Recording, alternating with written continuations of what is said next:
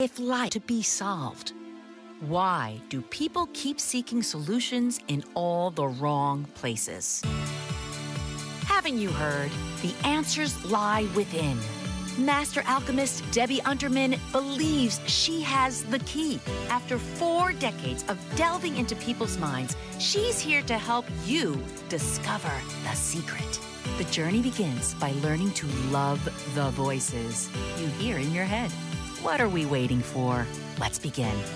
Here's Debbie.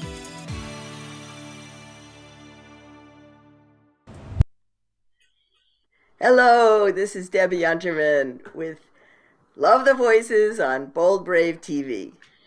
I will be having a guest again, the same guest as last week, Steven Taibbi, and I'm very excited. He gave me a little scare. I could call it a little mini heart attack, but that's who he is. Just kind of waited till the last minute to make sure that I knew that he knew that we were on today. So anyway, that took me a little bit from finishing his book. I'm about that close, just a few pages to go, but it is really amazing. I'm going to highly recommend it to everybody because Steve has had an experience. You know, sometimes you can say, like, this is a question I wanted to ask. Who would you go to as a relationship expert for longevity in a marriage? I like to go to centenarians and people who have been together for like 75 years because they have experienced what it means to stay in a relationship for that long. So we could say that Steve has had experiences that no one can deny because we haven't been there yet. And what am I talking about? Well, one of the things that has happened to him is he has died a couple of times. He's had some of those near death experiences, NDEs, that we talk about. And I think there is an interest in life after death right now just by going from the network TV shows. Right. We have Ghosts and we have Not Dead Yet. And that's my favorite, actually. That's where someone is doing obituaries for the newspaper, and every time they give her someone new, the ghost of the person who just died pops up and she is speaking to them. I like that one better than the show called Ghosts. But you know, they're going to give you different experiences of what it's like. And it's just the writer's idea. Like, that's one reason I really don't like Ghosts, even though it's a huge hit on CBS, because they show you people who have died and now they look exactly like they did the second they died. The guy with no pants on because he didn't have pants on when he died. It's like that's some Hollywood idea about life after death. So we talked about, and I read at the beginning of the last show a week ago, what happened during one of his times out of his body when he was just a little boy. There was another time that he had that maybe he will tell you about, but I want to read an excerpt for a third event he had that he does not call an NDE because he wasn't dead. I don't think that they pronounced him dead like they did other times, but he was definitely out of his body. He was out of his body. He was having an experience, and that's what I'm talking about. You can't deny someone's experience. It may not conform to your beliefs, to your religious beliefs, to what you've been taught, but you can't say that they did not experience that. So I want to read a part of his book. If anyone is reading along, they can turn to pages. It's like a hymnal to page 246. the first full paragraph down. And this was when he was actually having a pacemaker put in. And I love the way he decided to get one because he was told beforehand that he needed a pacemaker, but he would not do it. And I'm looking for the exact word that his doctor told him. Something about like, your heart is not compatible with life. And he finally got, okay, I guess I need one. And he was, when you're going for something for the first time, like let's say a colonoscopy, which I have not had, you don't know what it's going to be like. But once you've already had one, and then you go back for one, you can almost be nervous about it because you know what you might be experiencing. So he was getting a little nervous about this. And I hope that I am doing the right story that I have. Yep, I think this is it. Uh, okay, that I had planned to do because he threw me today by scaring me, and I wasn't as prepared as I wanted to be. But this is a good couple of pages I want to read here. They had given me a mild sedative, and the placement of the pacemaker was going to be done using local anesthetics. They were going to make a pocket out of the muscle of my upper chest wall to give the pacemaker a place to reside. They were also going to add a support section to the artery and then thread two thin cables through that supported artery into my heart. The cables would then be located permanently in my heart using the self-taping screws at the end of each cable that would screw into the heart muscle itself. The sedative did nothing for the tremendous anxiety I was experiencing. I can't remember a single time in my life when I was so anxious. Well, damned scared. I was stiff as a board with fright. I was so stiff. You could have used my body as a bridge between 2 points. When I realized just how rigid I was, a tiny part of my rationality appeared. Okay, I said to myself, you're stiff as a board. All of your muscles are tremendously tensed, and that can't be good for the surgery. It can only hurt you. Okay, I have to relax, but how? Then I said to myself, why not start by saying the Lord's Prayer? So I did, silently to myself, but I don't think I ever said it with as much emotion and conviction as I did then. That seemed to help. Now what? I know a lot of people would at that point have asked for something. Please make the operation go well. Please don't let it hurt, and so on. But I couldn't do that. I've always had this feeling, and I know a lot of people don't share this sentiment, and that's fine. But I just don't believe I can ask God for things. He's not my butler. It's quite the other way around, I think. I think we're supposed to be the instrument of his will. What business do I have asking him for something? Well, that's what I believe anyway. We're all unique, and this is just the way I deal with God. You believe what you believe. You'll get no argument from me, right? That's what I'm saying is we all have our own beliefs, but now we're going to talk about an experience. So I started thinking, I was supposed to be dead when I was 5, then again at 6. I wasn't supposed to make it past 10, but I did. Then I almost died on my 17th birthday and the next few days after, but divine intervention had taken care of me instead. Then I wasn't supposed to get out of my 20s. And yet at age 33, I was told I'd beaten the whole thing. I'm a pilot. I owned my own television production company and a marketing business. I had a beautiful home, complete with a beautiful wife and a pug that peed all over, and that's his sense of humor. And there I was, after all of that at age 46, an age no gambler would have ever bet that I'd attain. Best of all, I'd lived through more in my 46 years than most who live into their 80s did. In all the ways that truly counted, I was a wealthy man. And so I started to get grateful. Remember, the name of his book is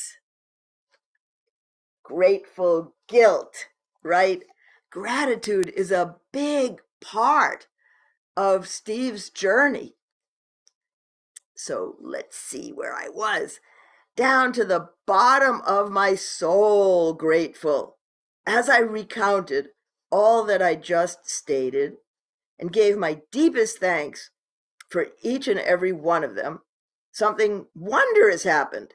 I suddenly felt a presence, not of one individual, but of many. Then I heard it.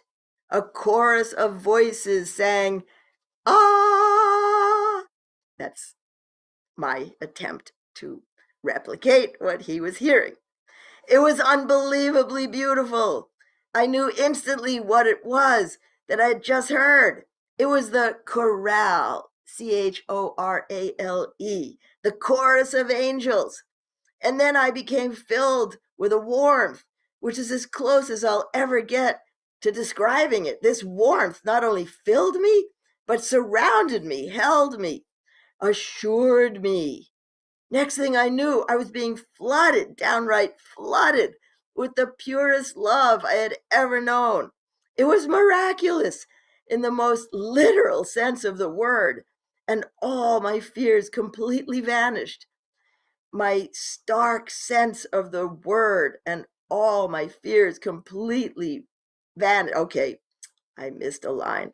My stark terror had been replaced with joy and bliss and this incredible, all consuming feeling of love. I was loved and I wasn't alone and was being told in no uncertain terms. Tears of joy were streaming down my face. It was incredibly beautiful. I'd go through everything I'd ever been through before, all the pain, the suffering, the fear, all over again, just to relive that moment. It was one of the most powerful experiences I ever had in my entire life, second only to my NDE. I'd been given another gift. I was overflowing with gratitude, gratitude for every single thing that had ever happened to me in my life, good or bad. It was an epiphany, and it changed my life, especially how I would handle the wait for an organ and the transplant itself. From that moment on, all the way through to the end of transplant, I had no fears of anything. I was in a place of peace and serenity. I cherished my latest gift and lived in the attitude of gratitude that had been infused into me by the members of that chorale. And who knows, maybe the voice, capital T, capital V, had something or everything to do with this as well. So I would like to now present Steve. So can we get him on camera? All right. Hello. How was my reading? It was very good, actually. Thank I, you. What would I you thought you like did a nice to job. add in person? Huh?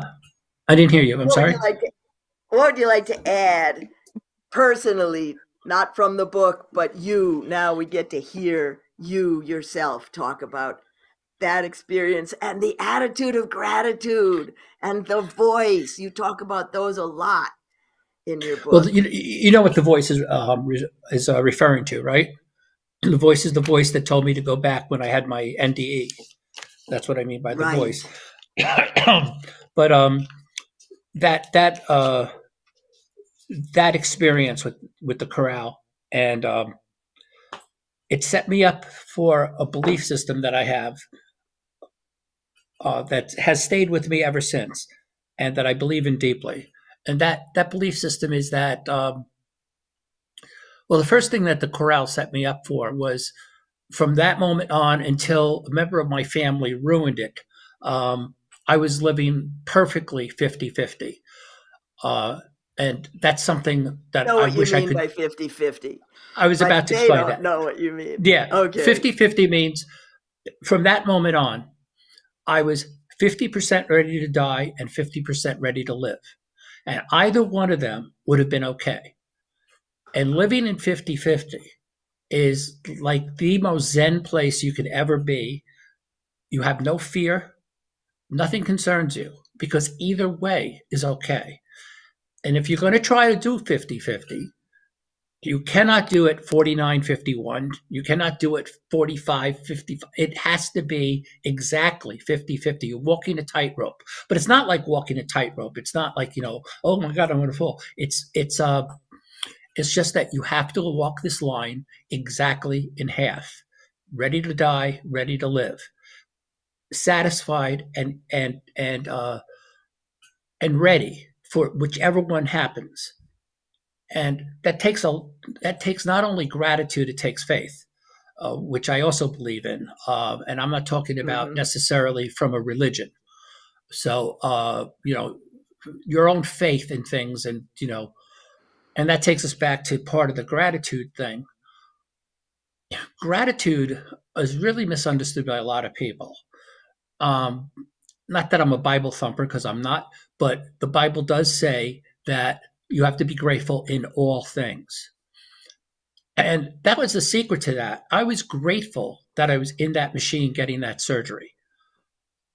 I've been grateful for every bad thing that's happened to me. I've been grateful for every good thing that's happened to me. But that's the thing about gratitude is, how many times, Debbie, have you had something happen to you and at the moment you couldn't stand it, but it turned out to be really good for you later on, right? Every one of us has had that, right? I know And that. that's right. And That's that's the just one of the hand of reasons. someone bigger than us, Right. saying, yeah, yeah, yeah, you think it's not so good, but just wait, And we know that's why better you than have to you be do. grateful in everything. So when I was laying in agony after my second operation, and the story after my second heart transplant was horrific. I mean, really, I had two different doctors tell me that I had the kind of pain that prisoners of war had. That's how bad it was. And they said it only had happened one other time in the history of the hospital. What happened to me? So it was brutal. I mean, it was genuinely brutal. And it's kind of the kind of thing where when people go, oh, I was in agony because they bumped their toe, I want to go, oh, yeah, you want to know what agony is? But it's really, and actually, I don't want them to know what agony is. Nobody should have to know what agony is, but I do. And, but even during that time, the way I got through the agony was by being grateful for it, because I realized that there's a reason why I'm in this agony. And it's not up to me to figure it out. It's that this is a lesson, a part of the journey of why I'm here. That agony is part of it. So I have to be grateful for it. And when you do that, when you can master gratitude for all the things that are bad, as well as all the things, I mean, it's really easy to say, oh, look, I won $1 million. I'm grateful. Well, yeah, that's pretty darn easy to be grateful for. But when you can say you're grateful because your mother just died in your arms, which happened to me, now you've reached a whole new level. And once you do that, your whole life will be different. It's kind of like the prayers that you were also talking about right there in that little excerpt that I read, that most people will pray and ask for Right. something, but that's not how you pray either. No, because I don't think I can, because God's not my butler. I always say that. God is not my butler. I love that. If anybody is a servant in that relationship, it's me. I mean, it's not my place to put God in the position of being my servant. That's how I feel. Now, I know there are a lot of people, a lot of Catholics, actually every religion has told me I'm wrong about that you're supposed to ask. They all tell me that. But I've never Okay, but really their believed that. religion, you're talking about, yeah, people who are going by the book, right? Right, right. And that's where I'm saying that people with experiences are a different caliber than people who have read a book and Yeah. interpret a book. And that's what we have you on for, because nobody's had the experience. In fact, I just got through reading about your first transplant. I don't think your second one is in the book. Is that true? No, Because I it's have a not. few pages to go. Okay. Um, Well, and they had it's to mentioned. It's mentioned at the end, but it's not, Okay. I don't go through it. Okay.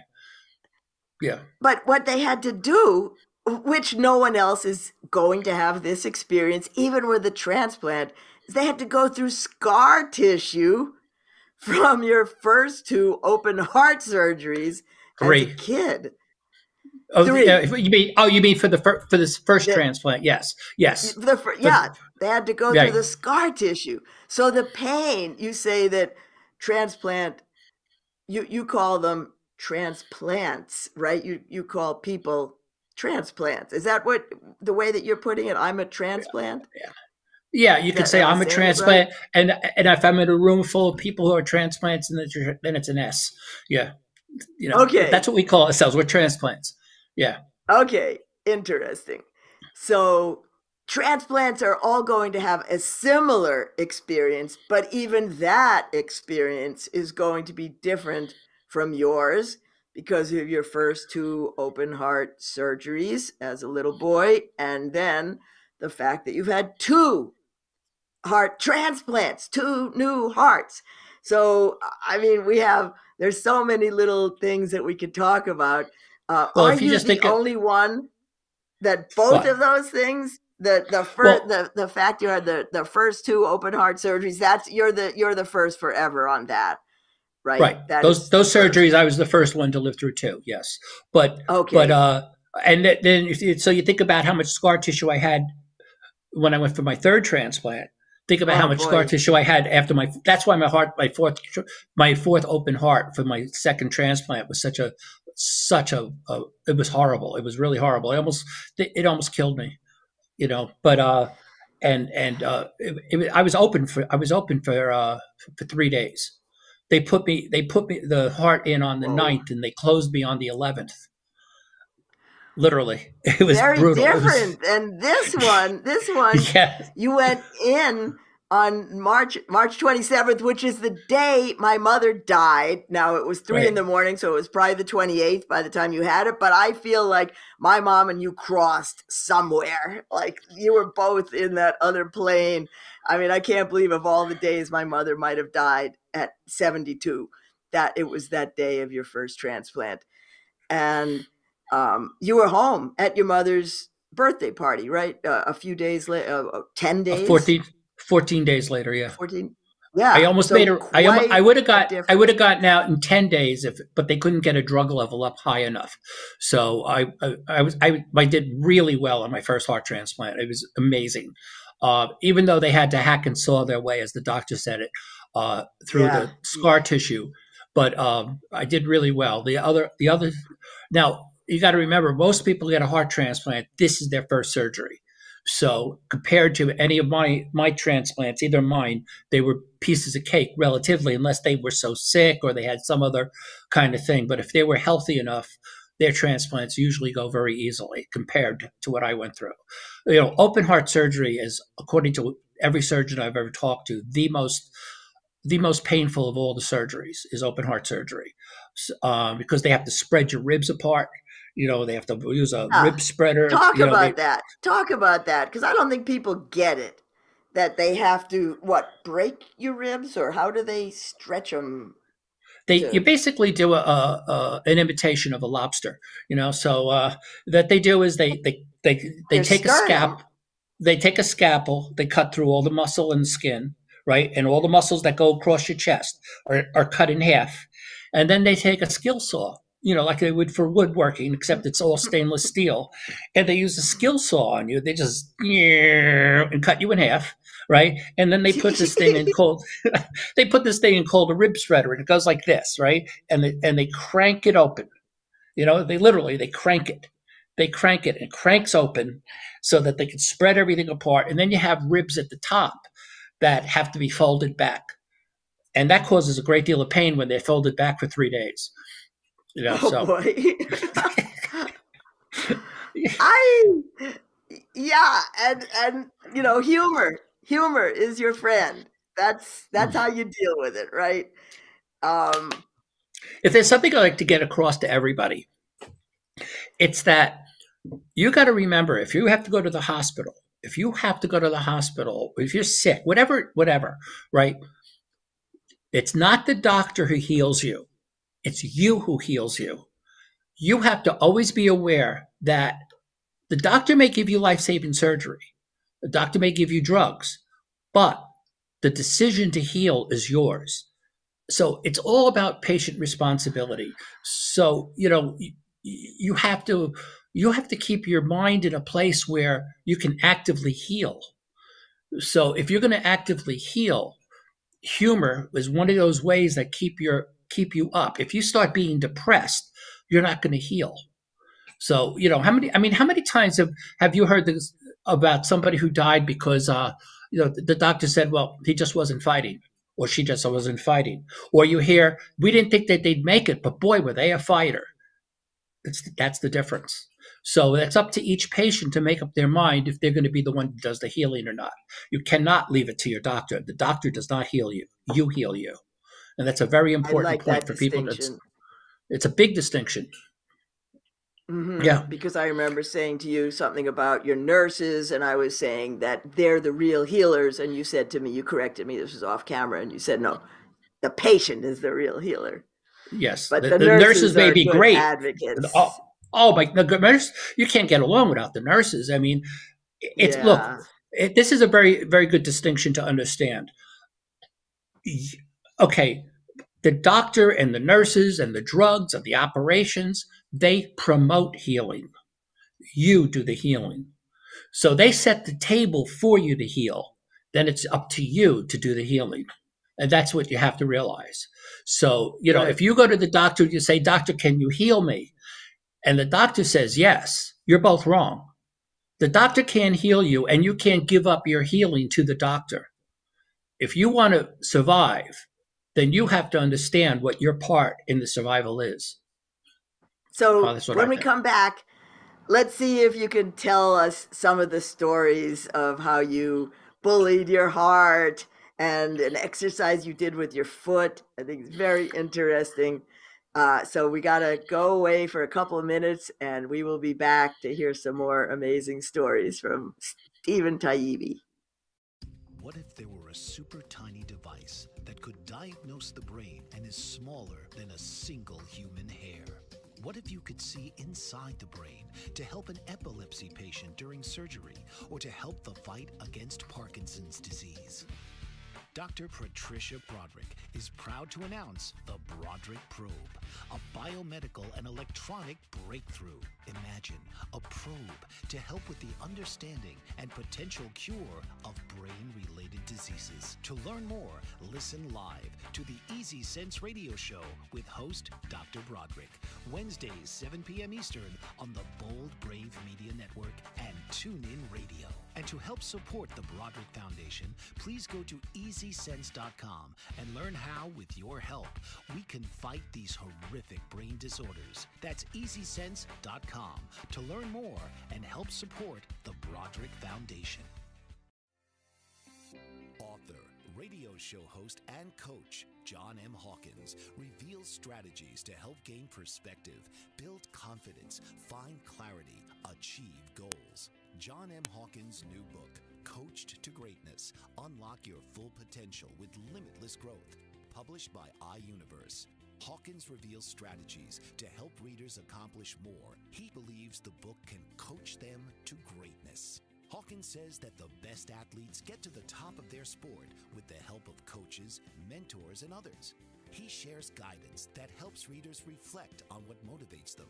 Rediscover and assess their core values, philosophies, and competencies. Find settings that allow them to be the most productive and track their progress towards accomplishing goals. Listen to John Hawkins' My Strategy, Saturdays, 1 p.m. Eastern on the BBM Global Network and TuneIn Radio.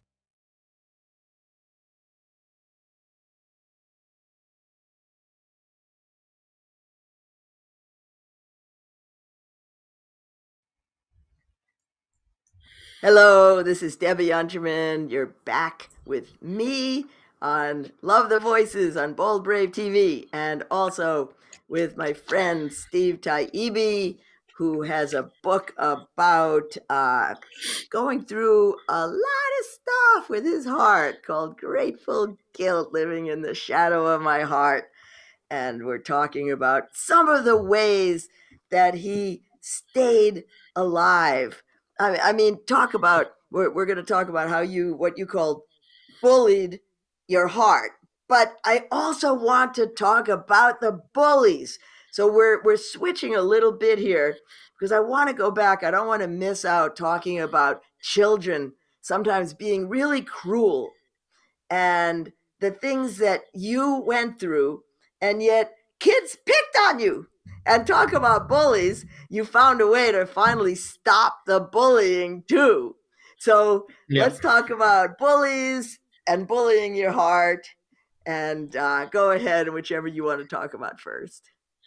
Well, I don't want to spend too much time about bullies, but yeah, I mean, there's one fact about a bully, and it's always true. All bullies are cowards. They're absolute snivering cowards underneath. It took me a long time to figure that out, but they always have a pack. They're never by themselves. They always have these little sycophants who follow them around, and they prove their worth to their sycophants by bullying somebody much smaller and weaker than they are. Um, and finally, one day, I'd had enough of it, and I just, in blind rage, attacked my bully, who was much bigger than I was, and I beat the snot out of him. And that, and then I did it for a few other days after that, just because I could.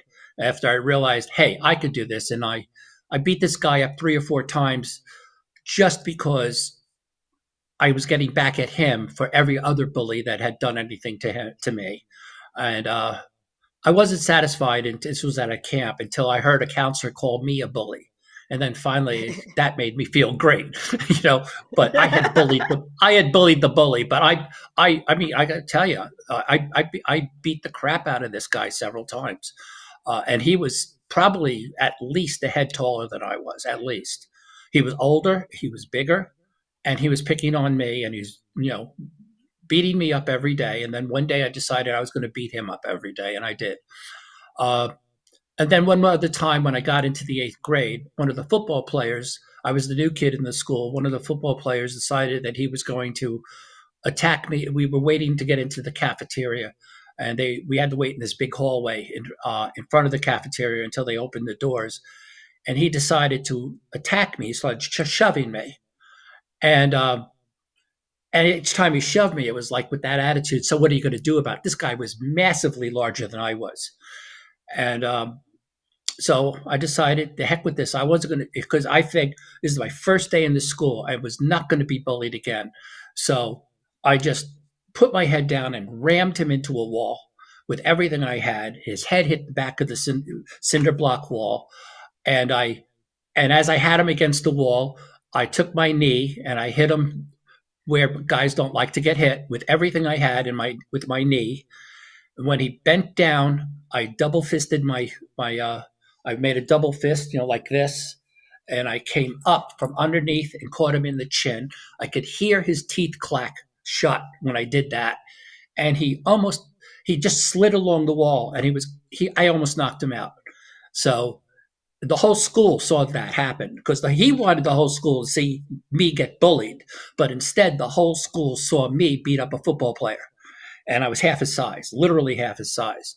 So I never got bullied again after that. And I think after that, I had some kind of something in me that other people saw that I never had before. But, once I beat up a guy twice my size, everybody left me alone. So that's how I handled bullies.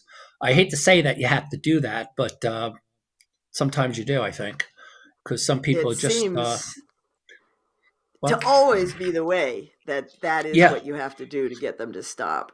And I'm just thinking about all of the stories in your book and all the different camps, and it seems that every year it was a new camp. You were always the new kid, and so many different schools, you're the new kid, except there was that heart camp. Mm-hmm. And there was a bully there, but that was a different ending to that. The heart died. Camp.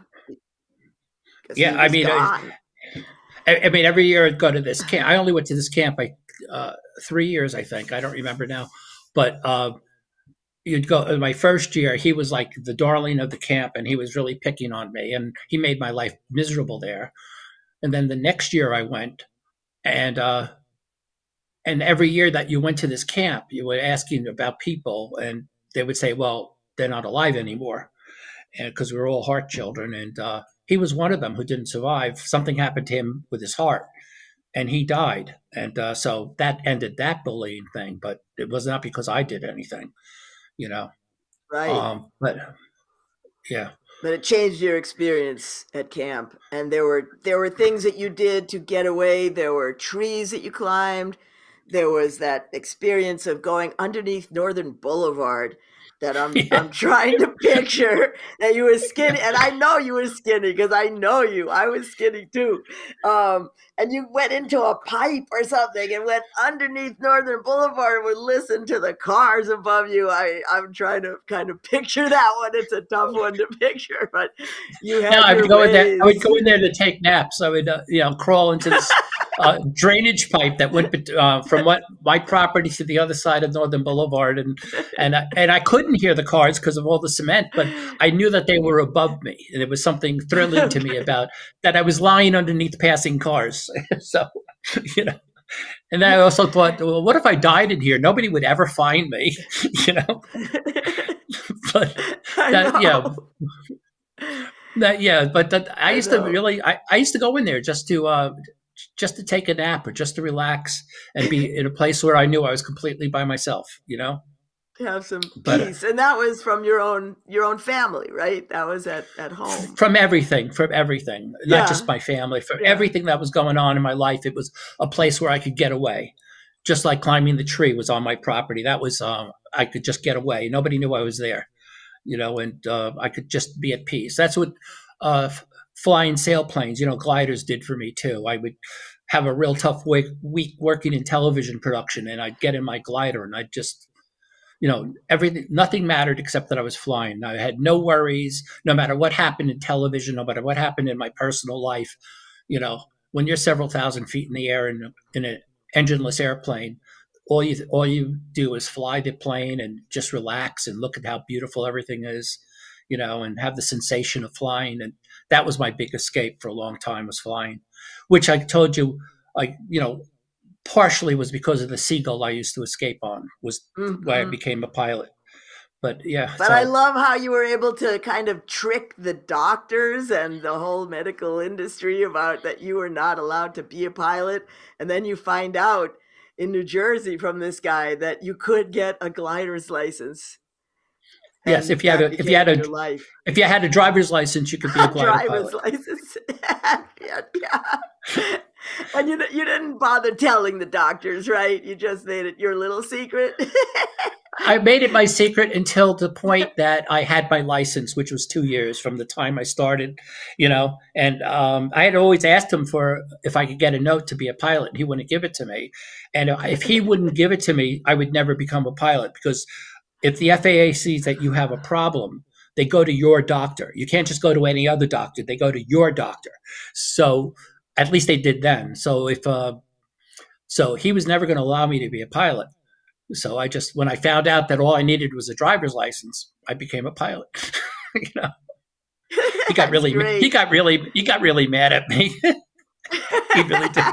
And then he goes to be like this, wagging his finger in my face, going, "Whatever you do, Yeah. no acrobatics." So I have 6 hours Oh of yeah, so you acrobatics in get my it. book. Yeah. He must have known you better than that. He didn't get the reverse psychology. It was the best No, he way. did. It was the best Whatever way you to. do some acrobatics, and then you wouldn't, right? Right, right. And I got to tell you something. Doing acrobatics. I mean, it's one thing. There at the time that I was a pilot, an active pilot, there were maybe 12 to 19,000 active glider pilots in the entire nation, and that's a pretty small group. And acrobatic pilots is an even smaller group. And there is just something about the fact that you know how to make an airplane flip around in the sky, that you're one of very few people who can do that. And it just does something for you. It makes you feel good. And plus, which, flipping an airplane around the sky is a lot of fun, So I always enjoyed it. Yeah, and feeling good about yourself, your feats, you know, would have to be really important to you, because the subject, I mean, you call your book Grateful Guilt, not Grateful Shame, but the subject of shame continues to come up over and over again. In fact, I had to peek at like the last page, and it seemed like it never went away, that this feeling of not being good. And I, as a therapist, I work with that idea of shame, and it's a tough one. It is really tough for therapists and to heal people of shame. Do you think that your humor is one of your ways of combating that? Well, my humor has been for several things. I mean, it's because I have to make light of certain situations, otherwise I wouldn't get through them. It's because I could hide behind it. A lot of it was hiding. You know, Mm-hmm. I found that if I could make a room laugh, then they weren't going to be beating me up. So Mm. there were a lot of reasons, and laughter is the best medicine. There's no doubt about it. If you're in a hospital, make sure you laugh as much as you can. Make sure you make your doctors laugh and your nurses laugh. I mean, I, you know, every doctor or nurse in my hospital couldn't wait to get into my room. And there are other rooms that they dreaded, but my room they liked to go into, and we always had a good time. And those are things you need to do when you're in the hospital. I mean, what kills me the most is when somebody starts yelling at a doctor. To me, that's like yelling at a cop. I had a friend who was a cop, and I told him he was telling me about a guy he pulled over for speeding. He just wanted to check out his car. He wasn't going to give him a ticket.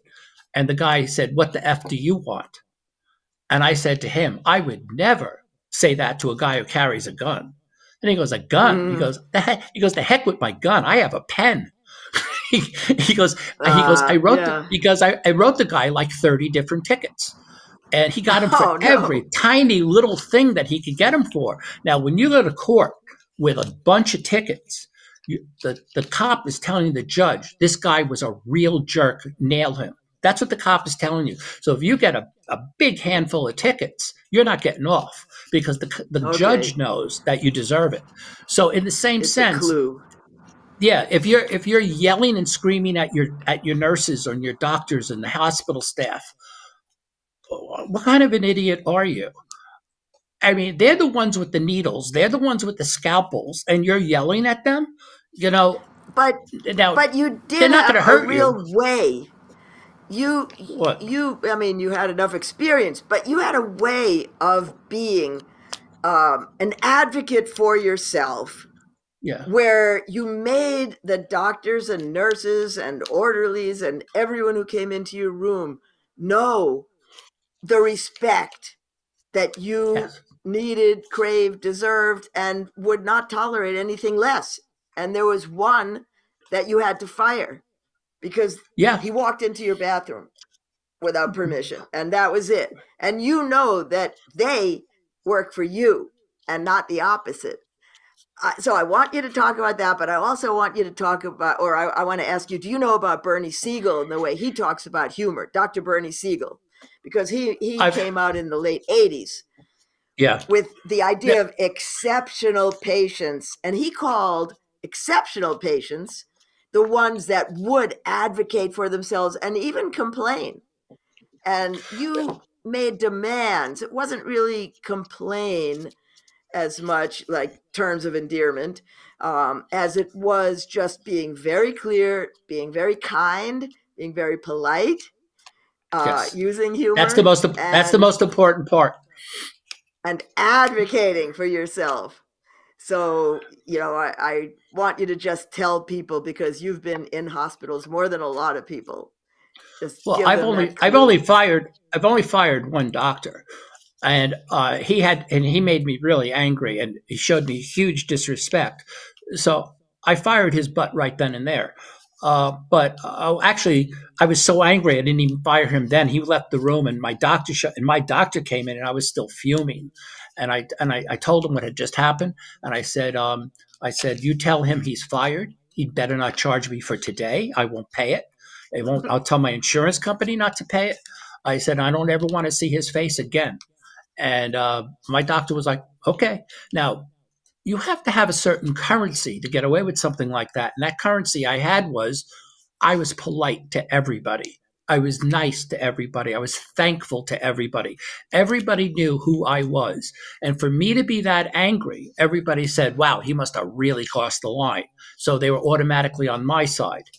And that's, all part of being an advocate for yourself is you have to be the nicest patient in the hospital because you want them to want to be in your room. That's the whole trick. You want them to want to be You with you. Yeah, Right? you also really stood up for yourself, like the one. I think it was a doctor, a woman doctor, who was going to look at your groin, and she just Yeah. came in saying, can I see your groin?" And you said, "Can I see yours?" And you Yeah, well, you seem to do that a yeah. couple of times. Well, let me say that. Let me say that how that really Yeah, happened.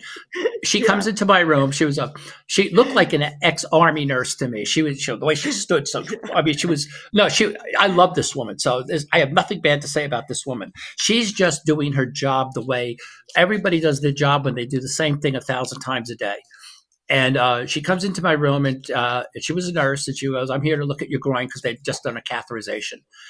And I first said it to her, "Well, my name is Steven. What's yours?" And so she told me her name, but she's still being very officious and very straight backed.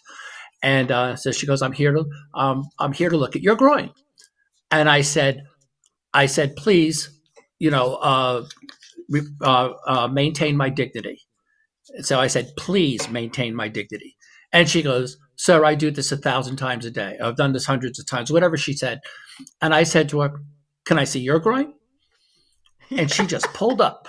She just pulled up short and was like, and you could hear the gears turning. And then all of a sudden, she just softened, and she just went, the whole thing. She just softened, and she said, she got it. She understood what I was doing, and she said, "Would you mind if I looked at your groin?" And I said, "No, go right ahead." And she was very careful about maintaining my dignity, and and when she left, she had a smile on her face, and she felt better, and I felt better. So when you do these things, you have to do them in a way that is not because you're bossy, but because you're being a better patient, and you're being a better person for them. And I always say that if somebody comes into your room, not only do you introduce yourself and might find out what they're going to do, but you make sure that when they leave, they feel better about themselves than they did before they came in. You do that, you're going to get the best care in the hospital. Yes. So Does that I'm make gonna. I sense? know we're yes. I know we're getting short on time. There's so many things I want to talk about, but I'm gonna quickly just state what you kind of end the book with, also saying that you wish that every first year medical student had to spend a week in the hospital wearing a gown with no underwear and walking around in those little non-slip socks, and that every second year would have to come in and take care of them. And, I mean, it's great. I wish that they did have the time to take you up on that, because why should they have the right to not understand what it's like? I started this whole thing by saying experience is everything. Hmm. You can hear Yep. about near death experiences, but if you haven't had one, you can't tell someone else they didn't. And that doctors should. But okay, so I've said that. I want you to tell something about bullying your heart, and maybe Okay. the part about your foot, because those, I mean, if you can explain it in about 4 or 5 minutes. Those two things go hand in foot. So the all right. So when I was released from the hospital the second time, they told my parents that I wouldn't make it past 10, and I was 6 years old. Nobody told me that, but I knew it. I just knew it, and I could feel there were times when my heart wasn't right. I don't know if it was palpitations. I'll never know what it was, but I could feel it. And at those times, I would, I would yell at my heart mentally. I would yell at my heart to get back to work, to stop being so lazy. Sometimes I would do the thing that was making it feel bad, and I'd do more of it just to force it. So I was bullying my heart. That was bullying my heart. And the thing about the foot was one day I was just sitting there cross legged. in front of my window and I looked down at my foot, and it just occurred to me that one day this foot is going to be dead. I think I was about 11 when this happened. I said to myself, yeah, see, I've already beaten my expiration date. And I said to myself, one day this foot is going to be dead, and it's going to have a sock on it, and there's going to be a shoe on it, and it's going to be in a casket, and it's going to be completely black in that casket, but it will be dead, and I'll be dead. And I just kept saying it over to myself over and over again. One day this foot will be dead. One day this foot will die. One day, and until I got myself into a trance. And this was my way of telling death I wasn't afraid of him. This was my way of embracing my death, which is something I recommend everybody do. I hate to tell it to you, you're all going to die. How about that? All of us, we're all going to die. So you might as well accept the fact and do it with grace and dignity, and live your, as long as you're afraid of death, you're not living life. If you want to really live your life, embrace your death. That's what I think. So there you go. How's that? That's beautiful. And oh my God, this hour just flew by as well. There's so much wisdom because there's so much experience in your life. And I am so glad you wrote a book. I really recommend that people find it, and you can't stop it. It's a real page turner. It's kind of weird to, say that about somebody who's experienced the kinds of pain that you have, but you're a great writer. You do it with humor. It's really, the way that you organized it was perfect. Everything foreshadows and goes right into the next event. And I'm so glad. I don't read that much, but I'm so glad I read your book. I'm so glad that I asked you to come on and you were willing to. And maybe we'll have another, because there's so much. But I know that probably people can look you up and find all sorts of interviews you've been on, so they can keep learning from your wisdom. And I will keep you in my heart and learn all the different points that you talk about with prayer, with gratitude, with being grateful for even the things that you don't think you can be grateful for. Oh my God, I'm just thinking of the time when you went home with the other heart and your dog went to jump on you and felt the difference in your heart and leapt off. It's just There's so many amazing stories. But I'm going to have to say goodbye and just end the show like I always do, that please remember to hug your inner child, because that little person you once were is still there with you today. And it's your job to bring him or her back to life, because if you don't, no one will. So remember to hug your inner child before you go to bed tonight. This is Debbie Unterman thanking Steve Taibbi for being with me for the last 2 weeks. And thank you all. I am grateful for everyone who has tuned in to Love the Voices on Bold Brave TV. I will see you again next week. I hear you breathing, Steve. Goodbye, joke. Debbie. Goodbye. This has been Love the Voices with host Debbie Unterman. Tune in each week as Debbie will keep you engaged, enlightened, and entertained as she delves into cutting-edge topics and challenges widely held beliefs. Thursdays, 6 p.m. Eastern on the Bold Brave TV network.